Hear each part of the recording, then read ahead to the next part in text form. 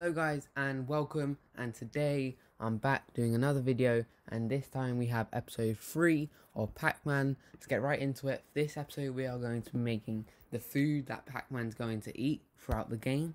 So let's just write here food. Just to let you know now, we are going to be using the random module for this episode. So you can import it here, right next to import turtle. If you have been enjoying this Pac-Man series so far, please consider hitting the like button and hitting the subscribe button. It'll help me out tremendously. And yeah, let's get right into making the food for Pac-Man. So, first thing we want to do, as everything else is using Python turtle, we want to make a turtle, but this time it's a bit different because we want more than one food. We want to make a list of food.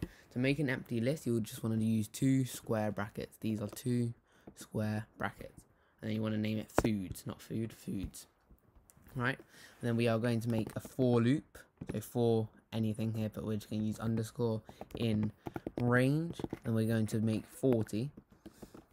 We are going to make now set the food attribute, so food equals turtle dot turtle. Then we want to do everything else we do for pretty much every turtle, so food dot speed, food dot pen up, food dot color, which we're going to make orange, food dot shape, which we're going to make a circle. You can do this a little square, but I'm just going to make it a little circle. And then here is something we use in the Pong tutorial. Haven't seen that, go check that out. It's also in Python turtle. We are going to be using food dot shape size. So we're going to make the turtle here smaller than the Pac-Man. We don't want it the same size as the Pac-Man. To do this, we want to use dot shape size stretch underscore width. So width. We're going to make it 0.4. This number can obviously be modified for your preference, so you can fiddle around with those numbers. Then we want to do stretch len. Also, remember to use the equal 0.4, close the brackets. So this will make it smaller, 0.4 times smaller than Pac-Man. Now, to set the positioning, we want to use the random module, which I stated at the start of this episode. We want to do this how it's done, random.rand int, so random integer. Whoops, we want to do here, we want to set now here, as it says here, a and b, and then it will give us an integer between those numbers. We want to do minus 280 roughly, because remember the screen is 600 by 600, so it goes plus 300 this side, minus 300 this side, so it's going to make it 280, so it's not on the edge of the screen. This was for the x, and for the y, you can just copy and paste this, because it's the exactly same thing. Right, now you want to set the position, food dot set position to x and y. So now every 40 of these turtles will be set in a different position of in the brackets of these numbers. Now we want to make it, because we do have a list, because we need a list to make all these turtles. We want to do foods. This is the list food dot append, which is a list type, I guess, a list attribute. Append the food. So all 40 of these foods will be in this list. As it starts as an empty list, but then now it's a full list, I guess. Right, now we have made all the changes here. Just to let you guys know, from the last episode, this was 0.1. I've just upped it for testing, but this can be whatever number you want. For me, right now, 0.5 is ideal. It wasn't as ideal in the last episode. It's still a bit quick, but you'll see why it'll be a bit more ideal for this episode. So you can go and change these to 0.5.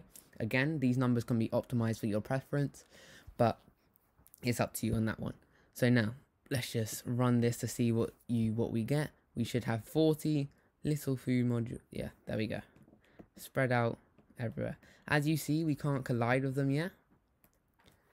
Because we've not done that in the continuous game loop. So let's do that now. Go down here to the main game loop. Let's actually comment on that. Main game loop.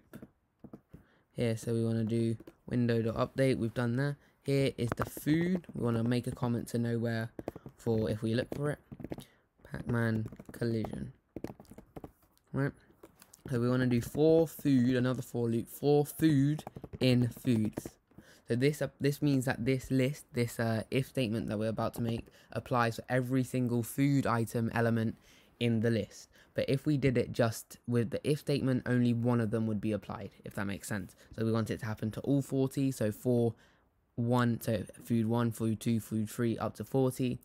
In the list foods which we appended up there will happen. So this will apply to.